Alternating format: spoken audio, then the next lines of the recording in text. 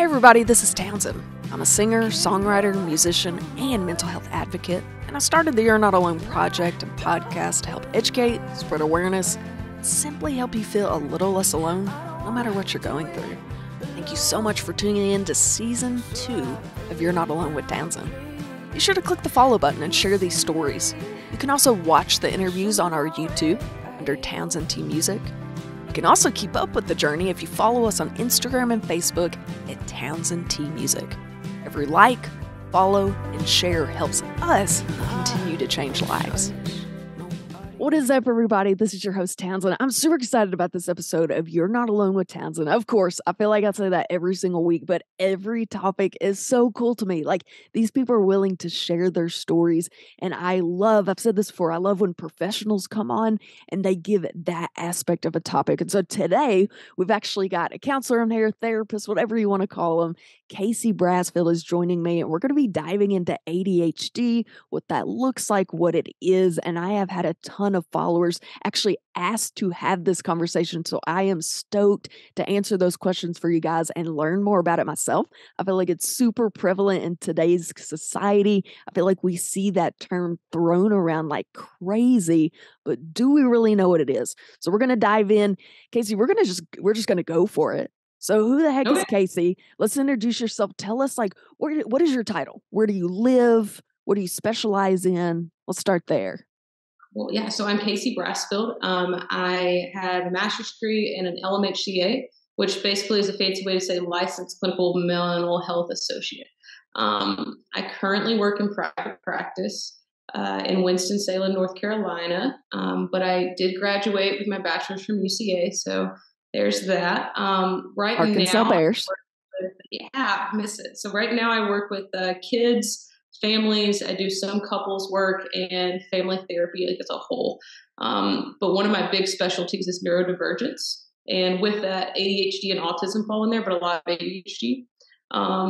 So that's currently what I'm doing is a lot of ADHD work, but a lot of trauma therapy and gender work too in North Carolina. I love that. I do have to throw out, I've known Casey for a while now. Now, I don't mean to age us, but like we've known each other. Yeah, I it's met fine. you I've when already you were hit my just a 30s, babe. so no going back. I met you when you were just a babe, like this quiet, so quiet. And now you're out changing lives and stuff. No big deal. Okay, let's dive in. So first, let's define ADHD. What is that exactly? I want to personally thank you for taking the time to listen to these conversations. It truly means so much. We've changed so many lives for the better, and we want to continue doing so throughout 2023. This project is made possible by sponsors and patrons. So if you'd like to help keep the You're Not Alone project going and hearing these amazing stories, we would love for you to join the family at patreon.com/TownsendTmusic.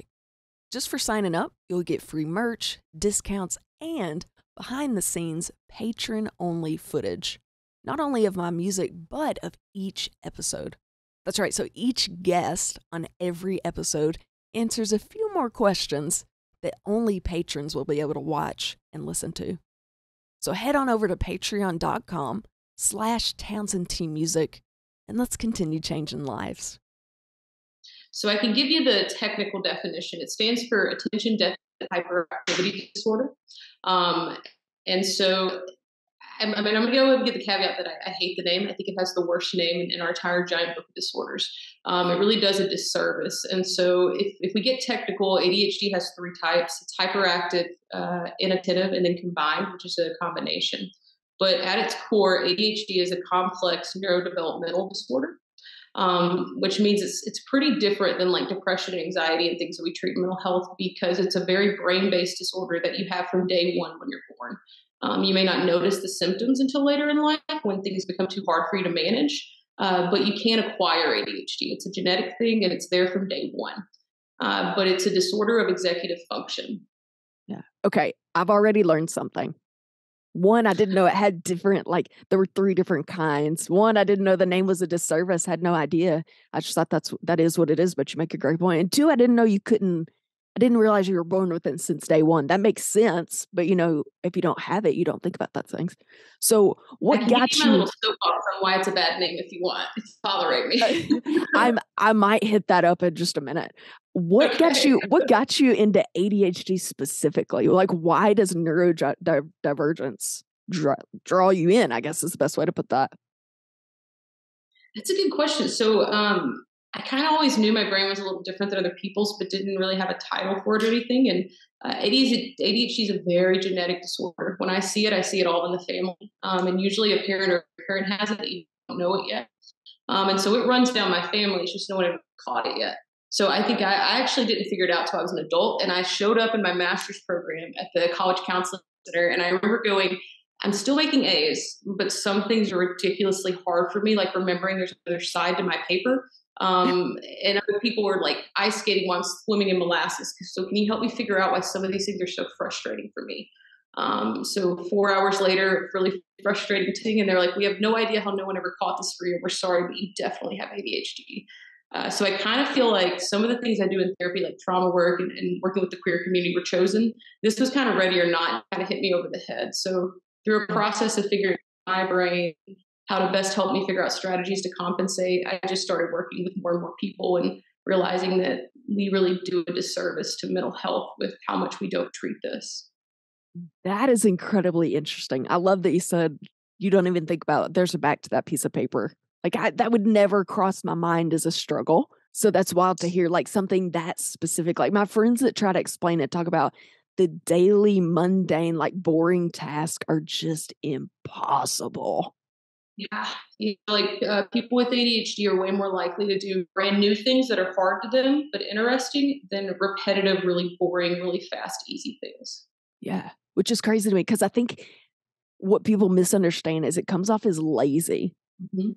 One of the most common things, but it's really not. And there's a lot of shame in ADHD. So I actually work with a lot of people who I diagnose late in life. I diagnose a lot of medical doctors, surprisingly, and so there's a lot of shame there from how long has this been going on, and I thought this was just me when it's actually something I can help. Whoa, wow. Well, how does ADHD look different in children versus adults? Yeah. So one of the main pieces that we say ADHD, and then the title is the word attention. But if I could do anything, I would get rid of that. I don't think ADHD really has much to do with attention at all. Okay. It actually has everything to do with regulation. And so if you ask someone with ADHD, they'll tell you, I can pay attention. Sometimes I pay attention really, really well to things, just maybe not to what you want me to be paying attention to. And so I think it's more of a regulation thing. And when we move to that, things start making sense because people with ADHD have trouble regulating their attention. They have trouble regulating their money. They're always in debt. They have trouble regulating their emotions. They come off too big sometimes. Regulating how loud they are, how fast they're talking. And so when we put it through that lens, it's a little more kind, and it makes it feel like there's less something wrong with me and more something I'm having a hard time with. And so it's really not that ADHD is completely different for kids, teens, and adults. It's just that the things that people expect you to do as an adult are a lot different than the things they expect you to do as a kid. And they don't have the same grace for you when it takes you longer or when you have difficulty with social skills.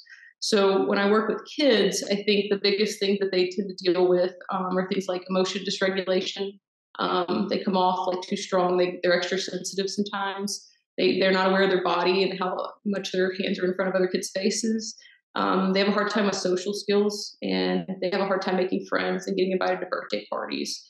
I think that 30 to 50% of people will not graduate, will get retained at least once in high school if they have ADHD, and 25 to 35% will never complete high school.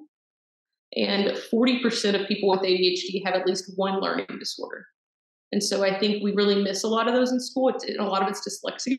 So when I really look at that, it's just kind of like you have a lot of help as a kid, or a lot of kids do with their parents. But when they hit 18, their personal assistant disappears. And all these things are really, really hard for them to do. And so it's the same disorder, it just shows up a little different. I just learned so much right now. Like, this is awesome. This is awesome. This is why I do this podcast. Like, I want to learn to make me a better person, to be more accepting, to understand people better. But it's also for people to feel a little bit less alone And the amount of people that message me about this topic, like, I am so excited because the people that want to hear about it that are like, I wish I could word this better. Like, literally, you need to write a book because I was so well worded, like, just perfect. Like, I feel like that really just put it into layman terms. Like, okay, well, this is what this is. You know what I mean? Which I feel like people with ADHD or that struggle with any of the things that we're going to mention or have mentioned, it's hard to explain. You're just like, I don't know. It just is what it is. Another thing that happens with kids is that there's a disorder called ODD, and that stands for oppositional defiant disorder. To put it in like bullet points, it's kind of like there aren't a lot of people that like being told what to do. People with ODD biologically, fundamentally have a hard time with authority figures. And when people tell them what to do, it's almost like someone in their brain goes, who do you think you are? And they can't help it. And so it really is harder for them. And what we do know is that 35 to 40% of kids with ADHD will get diagnosed with ODD. And so sometimes the poster kids for ADHD, they come off a little more severe than what we actually see sometimes in the community because there's such a big comorbidity or like two disorders at the same time that you can't always piece it apart. Very, very rarely does ADHD come by itself. Interesting. Okay. So let's go to the kids part. So what should parents do if they're starting to see these things with kids and they're like, okay, that really triggers for me. That's really hits home for me. What could they do? What do they need to understand about their kid or do for their kid to help them? So the differences for me for kids versus adults is I send kids for testing almost every time if I can. And I don't do that for adults necessarily. So it's helpful for everyone, but if someone only has so many resources and they're an adult, I'm going to push them to go ahead and get started on med, therapist.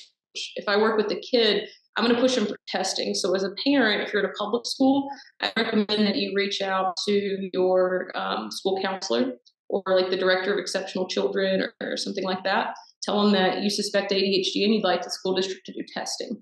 That's your best way to do it because then you don't have to pay for it.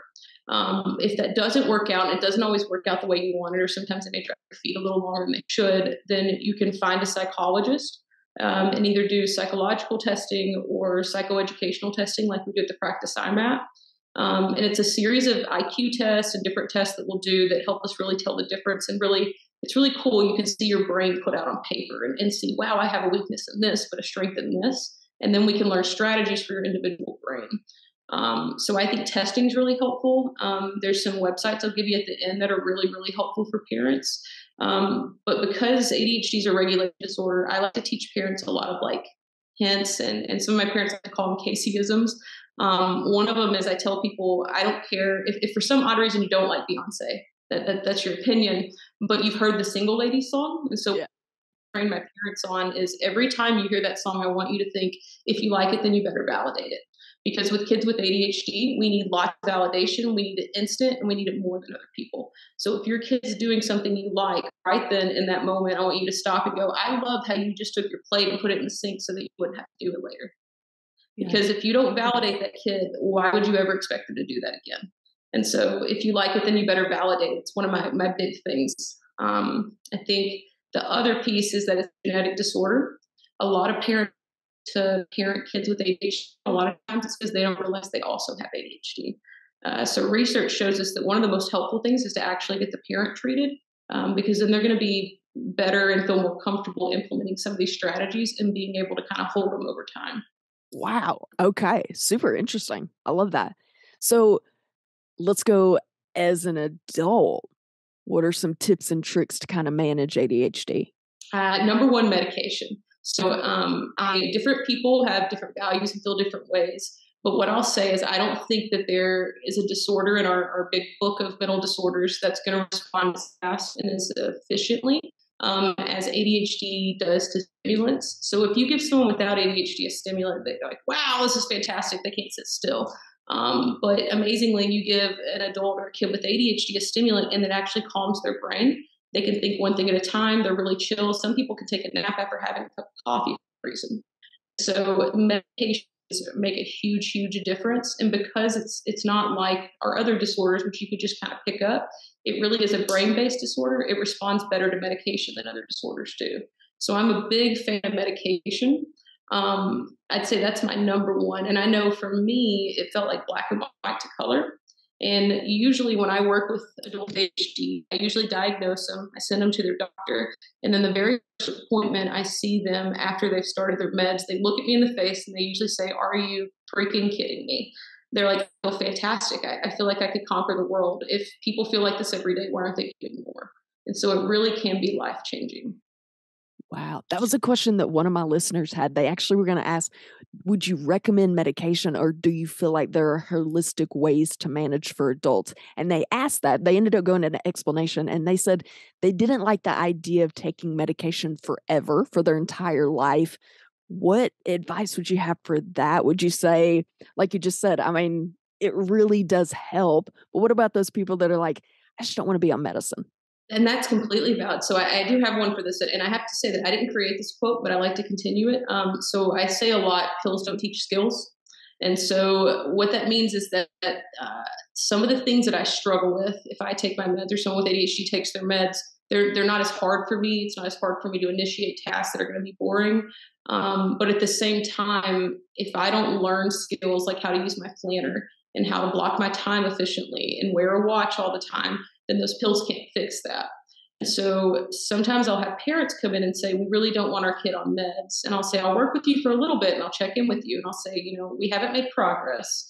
Sometimes people come in so severe that we need meds to bring down the severity level so that they can tolerate learning some of these skills. Learning skills is hard. After they learn the skills, then they may not want to be on the medication. Most of the time, people like to stay on it, but some people choose not to. Or some people may have other conditions or heart issues or different things that make it harder for them to stay on stimulants. So there are other forms of medications, but nothing's going to treat it as well as a stimulant will if you can tolerate it. Interesting. Okay. Very good. So, okay, this is another one that a lot of people sent me. They wanted to know if you've got ADHD, how do you finish those boring, mundane tasks? Yeah. Yeah, it's hard. So I think medication helps a lot. It really, really does. The other thing is I tell adults and kids to gamify things. And that means with ADHD, it's really hard to do things that are fun. And that's because they're usually not novel. And so I'm never going to enjoy unloading and loading my dishwasher. I'm just not. But if I can set a timer and go, I bet I could do this in 4 minutes, all of a sudden I'm doing it and it's not that bad. Because usually the hardest thing with ADHD is starting it and then finishing it, not the in between. And so sometimes if the dishwasher's too big of a task, then I just keep beating myself up. Why don't I get to the dishwasher? It's so simple. This would be so easy. That means the goal's too big and I need to make the goal smaller. There's been times where my goal is I'm going to stand in front of my dishwasher for 2 minutes without doing anything else. And 2 minutes is long enough for me to get bored and start putting dishes in the dishwasher. So I think Interesting. it's kind of a mind frame. But the other piece is I actually don't send a whole bunch of adults with ADHD to counseling as much as I send them to coaching. And we have professionals that are specifically trained as ADHD coaches. And all they do is work with people with ADHD on creating strategies to make their life easier. Wow. I've recently heard on social media, it's gotten to be a huge fad. I'd like your opinion on this. So it's basically you hire someone as like a cheerleader, basically. And so you hire them and they FaceTime you when you're doing those boring, mundane tasks. And like they try to say that there's research that shows literally just having someone there helps you do those tasks a little bit better. And they can be totally silent and just sitting there on Mhm. FaceTime, or they can cheer you on or whatever helps you best. But these people are like blowing up. Like people are making an income doing this job. What do you think about that? Yeah, it's very similar to coaching. So that's called body doubling, is what we usually call it. Some people call it parallel work when they're adults. If it like, so I may be able to do my notes in a room if someone else is doing something in the same room. So with ADHD, I want to do anything but these notes. Then I'm going to walk around. I'm going to get coffee. But if someone goes, "Hey, where are you going?" That might be just enough to keep me accountable. People with ADHD will notice that if they're cleaning their room, they probably do better when they walk around talking on the phone. It's because that's occupying you while you do this boring thing. So coaches are actually pretty cool because coaches are trained on ADHD brains and all the different parts of them and how to specifically help. So I worked with a coach when I was in grad school, and kind of depended on what I need. So maybe one day I would say, I need you to call me on Friday at this time and go, hey, are you working on the paper you said you weren't going to want to work on right now? And so they kind of, you're paying someone to kind of be like a boost for your brain. And if that's really what you're having a hard time with, then that's going to help you more with ADHD than a therapist will sometimes. If you're dealing more with emotion issues, people with ADHD have a higher rate of divorce, addiction issues, things like that. If it's one of those things, a therapist is helpful. If it's strategies for your brain, I think a coach is usually more helpful. I could totally take that job. So if people are listening and they're like, listen, I just need a coach. I could do that. I could be a great coach. Like, I'm a really good supporter. I'm a great cheerleader and I'm insanely organized. Like I was 1 minute late for this podcast and it was stressing me out. Because my gig ran late. Like I've just been running, but like I can't be late. I'm incredibly organized. So if you guys need a coach, I'm a starving artist. I could use a couple extra bucks. You want to buy me dinner? I will help with your planning. So not to kill your new business plan, but there is a cool website I want people to know about. No, Casey, no. So it's just focusmate.com and it's free. And what it is you go on and you sign for a time slot. So maybe I'd sign up for from 5 to 6. It's free. And then it'll match me with someone else in the world. You get on Zoom. And then for the first 5 minutes, you introduce yourself and you say, I want to open all my mail, unload my dishwasher, and delete emails before this time's up. You keep your camera on, and then for 40 minutes you work, and then the last 5 minutes a bell will go off. You'll check in, and all you give is positive feedback. So, hey, what'd you get done? Great job. If you like each other again, you can meet again, and if you don't, then you'll never see them again. But it's a completely free service, and a lot of my college students really benefit from it. How the heck is that free? Okay, so you broke out a little bit. One, way to ruin my business plan. Okay. I had this all worked out just now, but whatever, that's fine. No, what was the website again? You broke up a little bit during that. So it's a FocusMate. And so just the word focus and then mate, and it's probably .com, but I don't remember. It's a website. There you go. I love it. That is really cool. FocusMate. That's really neat. Some people love when I post these resources that we chat about afterwards. So I'll probably get you to send them to me if that's cool. And I love to send it, especially to my patrons, as like just a little extra something. Here's a list that you guys can use, share it on my socials. Speaking of that, what are some other resources that people could use if they're looking to find more about ADHD or neurodivergent or whatever? So there's 3 websites I really, really like, and I can send those to you. The first one is Attitude, and it's like the word attitude, but with 2 Ds, so ADD-itude. That's probably my favorite, and you could I call it the rabbit hole. You could fall down a rabbit hole for a while on that website. There's just about anything you want to know about ADHD. They do a lot of free webinars. There's some free quizzes, like all different kinds of stuff, and that's for kids and adults. And they put out a magazine 4 times a year that I always make sure I'm subscribed to. It's really good. Then there's Chad. It's all caps, CHADD. And then there's ADDA, ADDA, which is something adults with something deficient, something. So I'd say those 3 websites are my first 3. When it comes to books, I recommend books a lot to people, which is ironic because people with ADHD don't finish books. But I'm a big fan of Barkley. So anything by Russell Barkley. If you are an adult, I really like this book. I wish I could get royalties on it. It's called When an Adult You Love Has ADHD. And I think this saves a lot of marriages for people I work with. So this was written by a psychologist with ADHD, and it's advice to give to your partner on how to best partner with you if you have ADHD. Very interesting. Wow. I love that. Yeah. And then for kids, there is I think he's a neuro something. I know he's a medical doctor. His name's Dan Siegel. And he does a lot of really great things like the whole brain child and stuff like that. So any books by Dan Siegel for kids and any books by Russell Barkley really for kids or adults are usually my go-to. I love it. Okay. One more. What do you wish people knew about ADHD?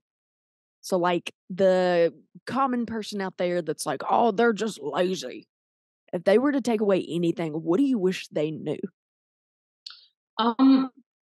Wish they knew that person with ADHD is always going to be beating themselves up on the inside more than any of the feedback they're getting on the outside. And that a lot of times when it comes to people with ADHD, they freeze. It's kind of like a trauma response almost. You can fight, you can flight, or you can freeze. And then they freeze. And the more that they start thinking about what they're behind on, the worse it gets and the least likely they are now, because that mountain's getting bigger. And so sometimes instead of just like blank check-ins or shaming comments or you should have known better, I think just going, what's one thing I can help you with right now? What's the first step to this? Would be really helpful, because people with ADHD, sometimes they just need someone to hold their hand and start the first thing, and then they're fine. But they just get really stuck and kind of paralyzed sometimes. That's a good one to know. That is awesome. Casey, thank you so much for taking the time to join us. This was so helpful. Like, I literally feel like I just read a book about ADHD. I feel like I learned so much, just little tips and tricks, little nuggets of information, if you will. Well, thanks for having me. It's a privilege. Absolutely. You're so well spoken. I love what you're doing. Thank you so much for joining us, taking the time to join us, one, and two, just doing what you do. I say this all the time, but I want to thank every counselor for what y'all do. Like, it is so much work, and I feel like it is such a calling and a specialty. So thank you so much for doing that. Well, thank you. Absolutely. All right. We will catch you later, guys. We will chat with you next week. If you'd like to hear the rest of this interview, visit patreon.com/TownsendTmusic. And don't forget, you can also watch the interviews on our YouTube channel at Townsendtmusic YouTube. If you're interested in a more holistic approach to mental health, I have the perfect place for you. My friend Raisha Clark is a counselor and neurotherapist located in the Little Rock, Arkansas area. She focuses on holistic body work, so that means treating mental health through brain and body interventions. Their services include psychotherapy, neurofeedback, and lymphatic drainage. So what is neurofeedback? Basically, it encourages the brain to learn more effective ways to self-regulate and ultimately produce more healthful brainwave patterns, which leads to more helpful thinking and behavior patterns. Lymphatic drainage, this is cool. They use the Balancer Pro, which gently compresses your body. It helps drain and flush out swelling, eliminate toxins, lactic acid, and muscle soreness, all of which contribute to cognitive and physiological decline. So if this interests you, be sure to go visit my friend Raisha Clark or visit her website at thecollectivecounseling.com. You won't regret it. Okay, guys, if you're in the market to buy or sell, I have the perfect company for you. Clark & Co. Realty is located in the Benton, Bryant, Arkansas area, but they're able to serve you no matter where you're located in the state. They've streamlined the process of buying or selling a home to make it so much easier. They have a team of industry experts that make sure you have access from anything you can think of. I'm talking from local home inspectors to painters to gardeners and so much more, just to provide you with the best service possible. They're dedicated to providing the most up-to-date market data in the area. And I think the coolest part is if you go on their website, you can use their easy-to-use fast property search. You can even create a custom market report to see what's active, under contract, and sold in your neighborhood.